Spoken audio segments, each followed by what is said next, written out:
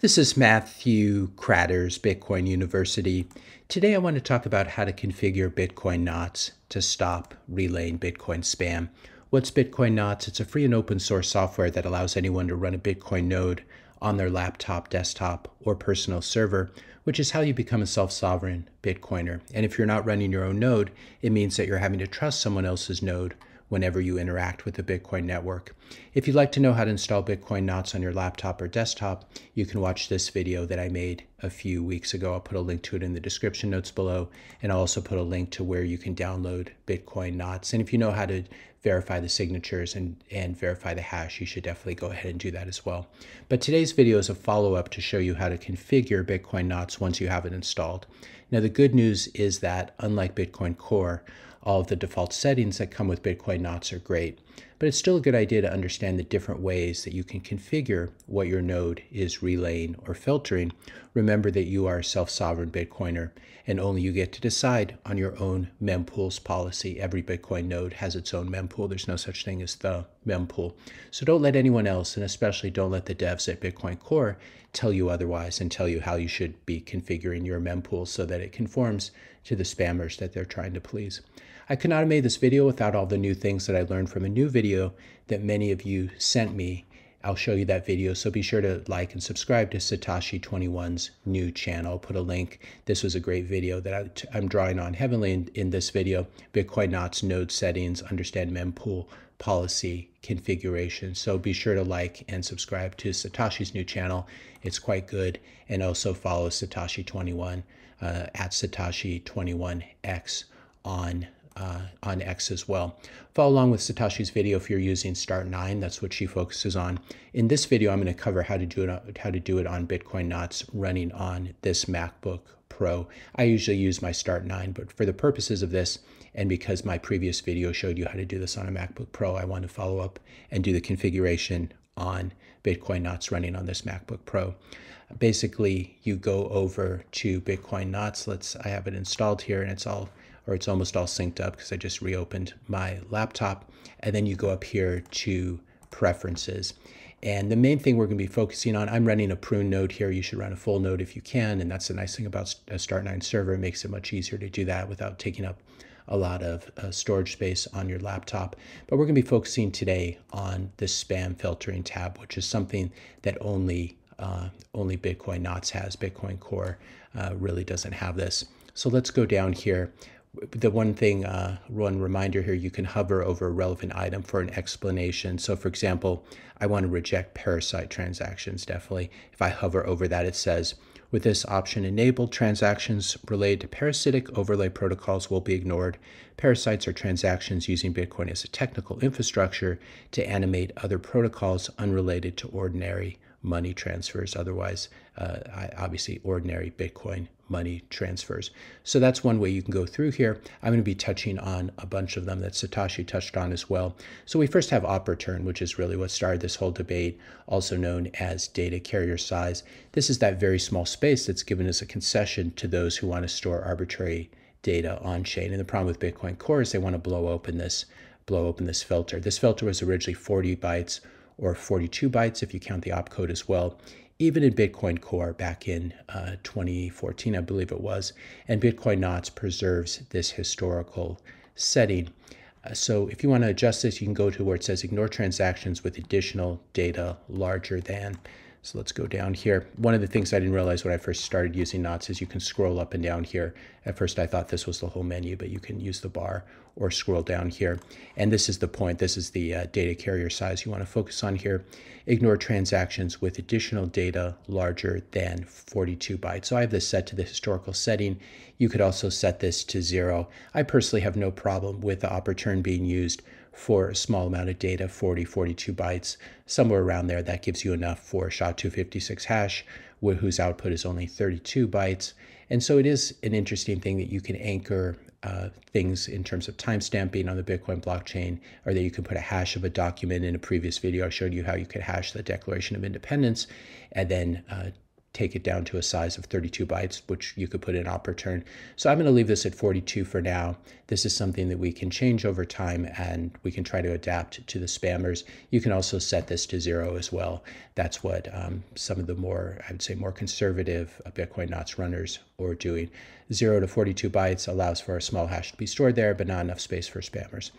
You get to decide what works best for your own beliefs. I should emphasize that. Next thing we're going to look at, ignore bare exposed multi-sig scripts. And that is right up here. Ignore bare exposed multi-sig scripts. You definitely want to have that checked. And that's not going to interfere with modern multi-sig. This is more of an old-fashioned way of doing it. And this is something that I don't think has ever been closed in Bitcoin Core, but if it hasn't, it should be. Reject parasite transactions, filters out transactions designed to waste your nodes, resources like low-fee spam and dust outputs. I believe we already did that in the same one at the beginning. Reject parasite transactions. Believe that's the same one. Ignore transactions involving non-Bitcoin token / asset overlay protocols. That's this one right here. I have that checked. You definitely want to do that.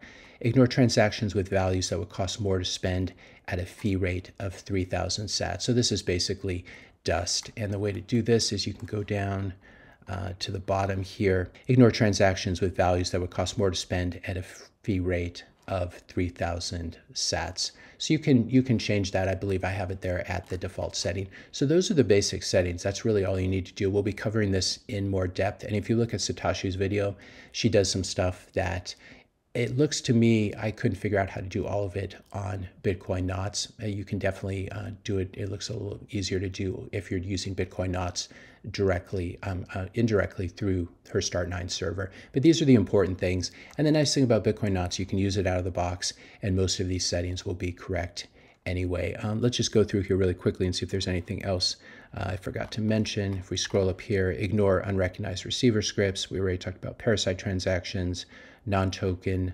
non-Bitcoin token transactions. And I think the rest of these are basically the defaults. We might be going into more of these later, especially as spammers try to update what they're doing. This is always going to be a cat and mouse game, but we can adjust very, very quickly, much more quickly than VC-funded companies can.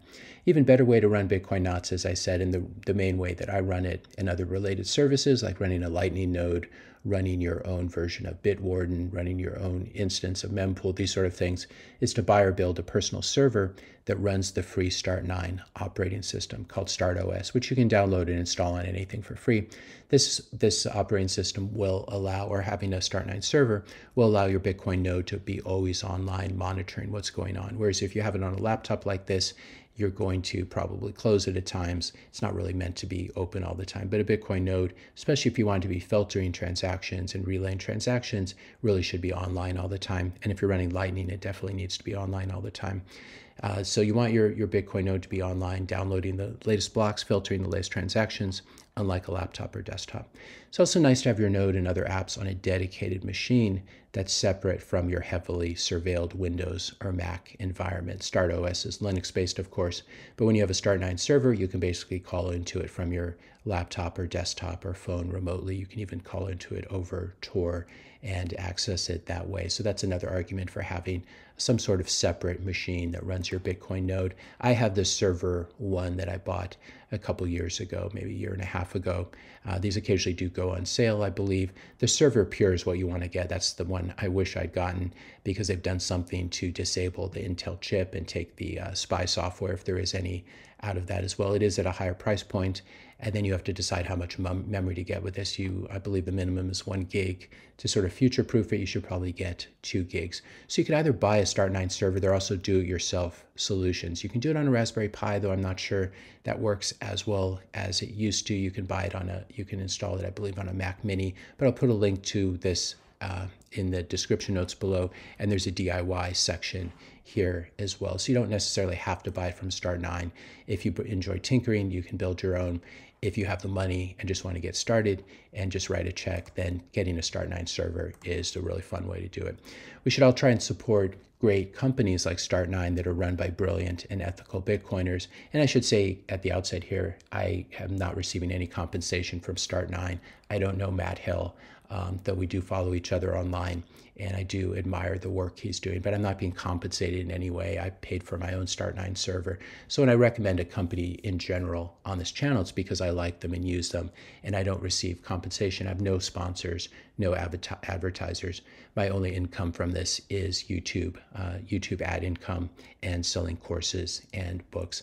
So I think we should all try to support great companies like Start9, who've also had the courage to speak out, as Matt Hill has, against Bitcoin spam in this environment. He really knocked it out of the park in this video. I'll put a clip here. This was on the Home Mining podcast, which I've just discovered, and I must say I'm really enjoying it. So check out this clip in which he talks about op return and spam. Be sure to listen to and follow the Home Mining podcast as well. I've begun to learn quite a bit from it. And then you can follow Matt Hill, CEO, co-founder of Start9 as well, on X. He's really criminally underfollowed with less than 5,000 followers. So be sure to follow him. Also, I'll link to, in the description notes below, I'll link to another video by Satoshi21. This is how to switch from Bitcoin Core to Knots if you're already running Bitcoin Core on Start9. So that's a nice video that's under 5 minutes.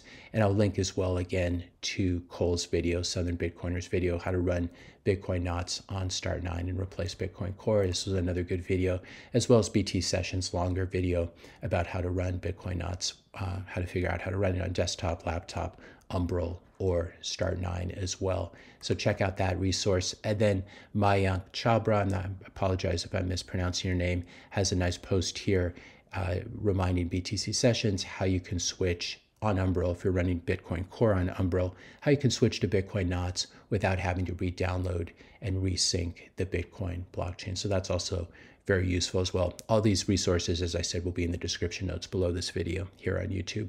If you enjoyed this video, be sure to hit the subscribe and like buttons. Hit the notification bell if you want to be notified when I publish my next video. And let me know your questions and comments in the comment section below. Thanks a lot for watching, and I'll see you in the next video.